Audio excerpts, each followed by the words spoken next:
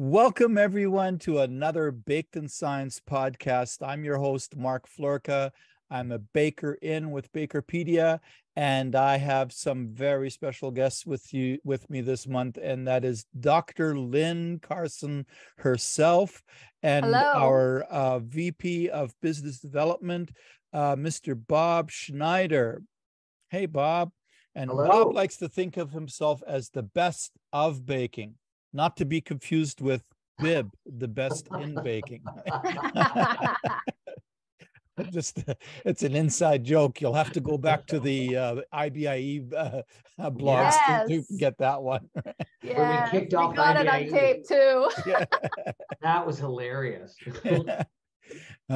So yeah, I'm very thrilled to have you guys on and wanted to talk about, I thought this is a good time with all the changes that have been happening with BAKERpedia and in life. I mean, we're coming out of the pandemic. Who won't give it to us yet? The World Health Organization, but we are all feeling more or less depandemicized, I guess, to some extent. And so, kind of where did BAKERpedia get started, and where are we, and where are we going?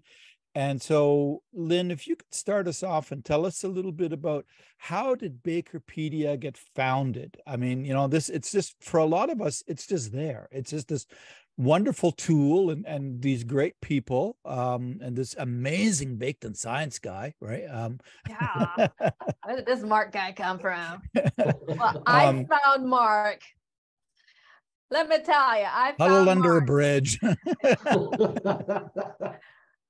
So I founded BAKERpedia in 2014, and it started like a 200-300 page resource, and I started hiring writers and writing about baking knowledge, and today it's over 980 something pages, Wow. full of topic content.